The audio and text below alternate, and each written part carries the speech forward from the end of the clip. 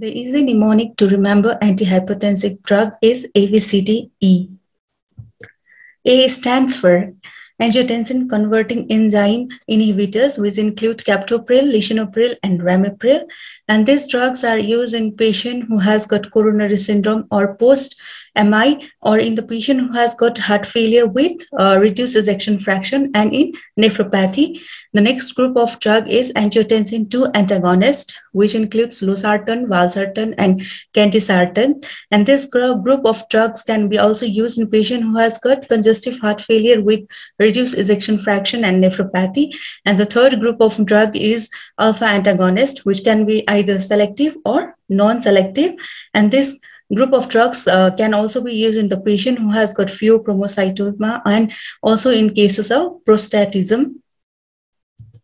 And B stands for beta blockers, which can be cardioselective, which includes atenolol and metoprolol, or it can be non-selective, which includes propanolol, or it can be combined alpha and beta blockers, and it can be labetalol and carvedilol.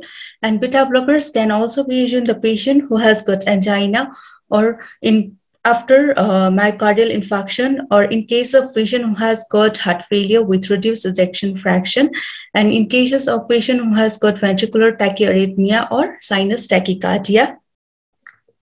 C stands for calcium channel antagonist, which includes dihydropyridines, that is nifedipine, and non-dihydropyridines, that is verapamil and diltiazem.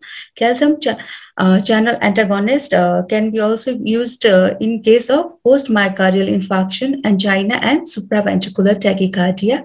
And the next group of drugs is central sympatholytics, which includes clonidine, methyl-dopa, and reserpine.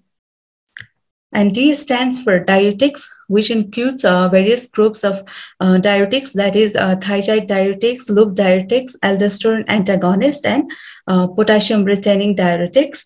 And diuretics can also be used in cases of chronic renal failure, in cases of heart failure, and in cases of primary aldosteronism.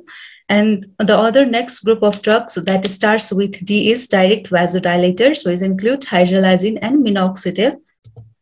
And finally, A stands for renin inhibitors, which includes aliskiridine. Thank you.